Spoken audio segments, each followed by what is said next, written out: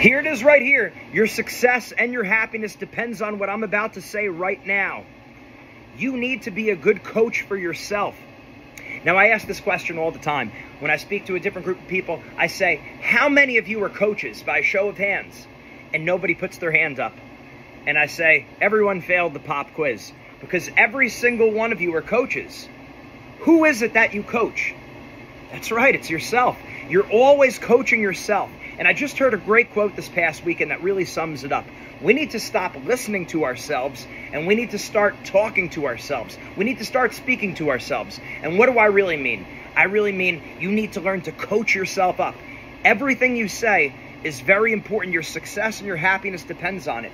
You want all of your self-talk to be positive, proactive. You want it to be logical, rational, and it's not easy. This is something you practice. Like a doctor's office is his practice. Well, this is your practice, and it happens all throughout our life. And I think back to Coach Goodale saying to my brother's wrestling team, you need to be paying attention from the moment you wake up in the morning till the moment you go to sleep at night. In other words, living consciously, making conscious choices. You never could afford to go on autopilot. You can't take a play off. Well, it's the same thing with your mind. We have to get good at policing our mind. Now, it's tough at first. It's going to be a challenge. And it's a challenge for everyone. Some people, it's going to be more of a challenge than others, but that's okay. You can do it. But you have to start talking yourself up. I can do this. I got this. I'm okay. Keep going. It's fine. Take your time. We'll get there. Don't listen to yourself. Start talking to yourself. And sometimes you have to do it out loud. If you can do it in your head, that's fine. Someone like me, and I get the thoughts and they start racing, I need to override the system by saying it out loud. Now, I could care less what I look like. I got to get to my goals. That's the key. I want to get to my goals, so even if it looks a little bit funny, I'm going to do it. So coach yourself up. Get good at being a good coach for yourself.